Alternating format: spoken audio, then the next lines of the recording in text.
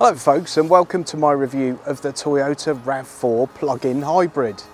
Now the standard RAV4 starts at about 34 grand, but this plug-in hybrid version is about 46 in dynamic spec as we have here. So this car gives you that very familiar 2.5 litre Toyota power plant, and of course that plug-in hybrid technology, which helps propel this car to a 0 to 62 time of 6 seconds. Now the exterior design can be a bit polarising with the RAV4, but for me it ticks one major box, which is it's interesting. People do tend to love it or hate it, which must mean it's doing something in terms of design in a world full of very, very bland looking cars. What are your thoughts? Let me know in the comments. Now a lot of plug-in hybrid vehicles suffer with something I call small boot syndrome, which is where they lose a ton of their boot space because of the fact that they've got the batteries and the EV technology as well as the internal combustion engine. That's not the case in this one. It's still got a very respectable boot. If we pop this load cover back, you'll find 520 litres of boot space here. You've got a nice little cubby there to store your charging cables, and it's a brilliant shape for getting large items in and out. It really is a well-designed boot space. It's a really nicely laid out cabin, lovely steering wheel. Everything just feels like very good quality, and it feels like it's built to last, as you might expect in a Toyota. Great to have buttons, knobs, dials to control the air conditioning system. Very, very nice quality, very heavily rubberized. Controls for heated seats here. We've got an inductive charging pad in this car and your USB and a 12 volt down there. Now the infotainment system is a bit of a letdown. Luckily you have got Apple CarPlay, and Apple CarPlay responds fairly snappily with this system.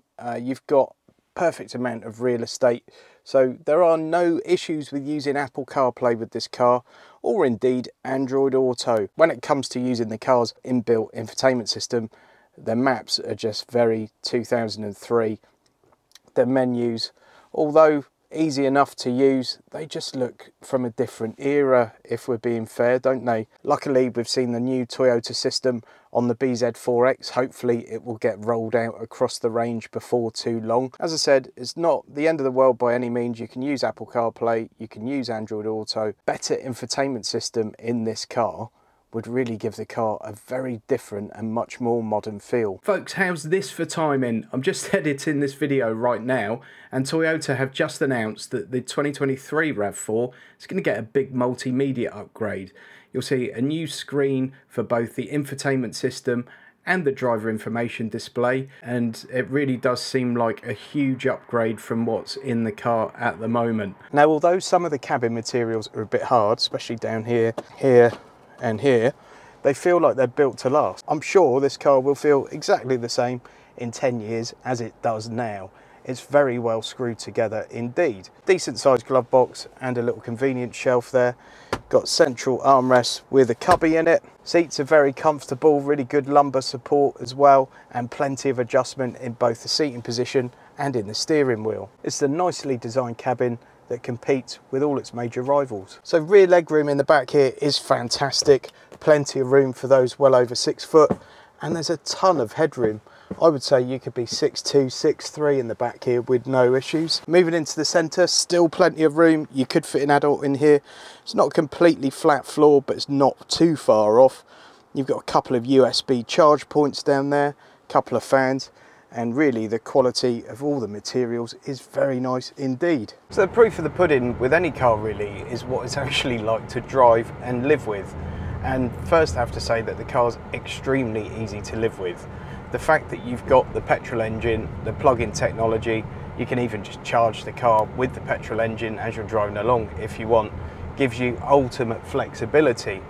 One thing that this car does really well that several plug-in hybrids don't is that when you first start the car, it's automatically in EV mode, full EV mode, which means as long as you're keeping the car fairly well charged, whenever you're doing those short commutes, short trips to shops and things like that, you're always in EV mode. And obviously with a normal petrol car, they're the kind of trips that really eat away at your fuel economy. Now when the car's running in EV mode or hybrid mode, it's a real joy to drive. It just floats along the road, it makes progress effortlessly, it's fantastic. Now what's not quite so good is when that battery power depletes and you're running it purely as a petrol car. It suddenly feels very heavy, and it's a completely different driving experience as soon as that battery's drained. But in practice, what you tend to do when the battery drains is stick it onto charging mode for a little while, and it's not great for a little while. You put it back into hybrid and it's brilliant.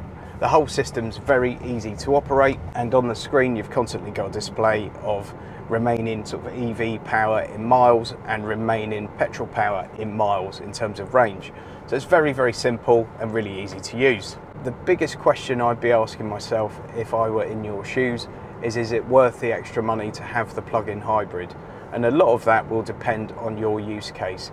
If you really want to use the car as an EV and you do short trips most of the time, but you want to be able to do your family holidays and not have to worry about charging, then possibly the plug-in hybrid makes a bit of sense for you. But financially, it still may not. Depends how cheaply you can charge the car when you're using it as an EV and how regularly you will use it as an EV. Certainly the standard non-plug-in hybrid version of this car is fairly efficient, and you really have to think about the financials of any potential fuel savings that you're going to get from having the plug-in version, see if it makes sense for you. I've had the kids in the back of this one a couple of times, absolutely no complaints from them, and the boot space is fantastic. As I showed you earlier, although there are more capacious boots in terms of their official capacity numbers, there aren't many that are as easy to use as this, or as easy to get large objects in and out of. It really is a nice boot. Ride comfort's great, despite it being a heavy car. It's really comfortable, like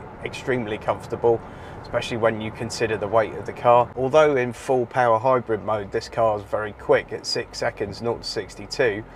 Nothing about the drive of it makes you want to go and do a lap of the Nürburgring in it. It's not that kind of car.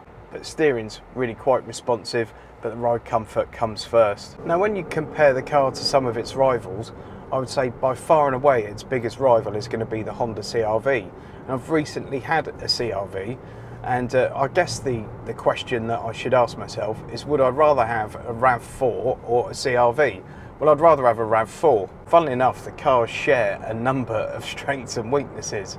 It's really odd with them being in such close competition that they seem to have the same little flaws and things. The biggest flaws that you can say in both of them is the infotainment system feels like it's from a different era, and the gearbox is not particularly inspiring. For me, the primary thing with car design should be function, but after that it should be interesting. They should make cars as interesting to look at as possible, and this is more interesting to look at. Whether you like it or not, it's a different matter.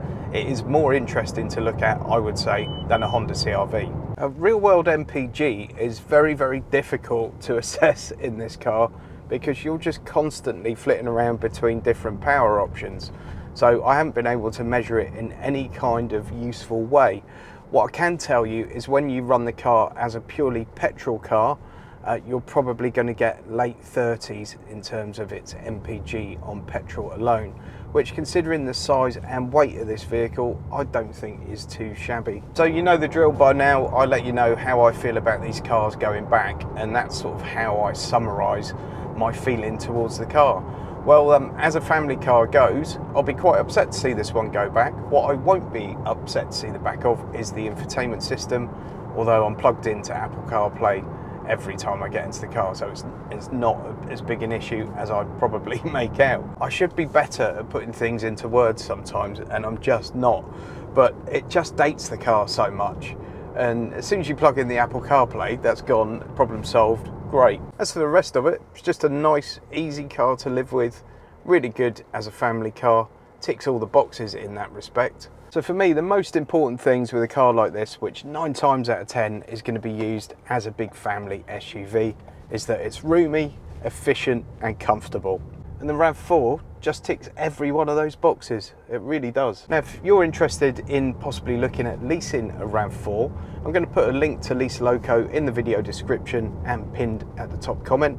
That will take you through to all the latest deals on RAV4s at the time you're watching this video. Using that link helps support the channel, so thanks in advance. Please give this video a thumbs up and please subscribe if you haven't already done so.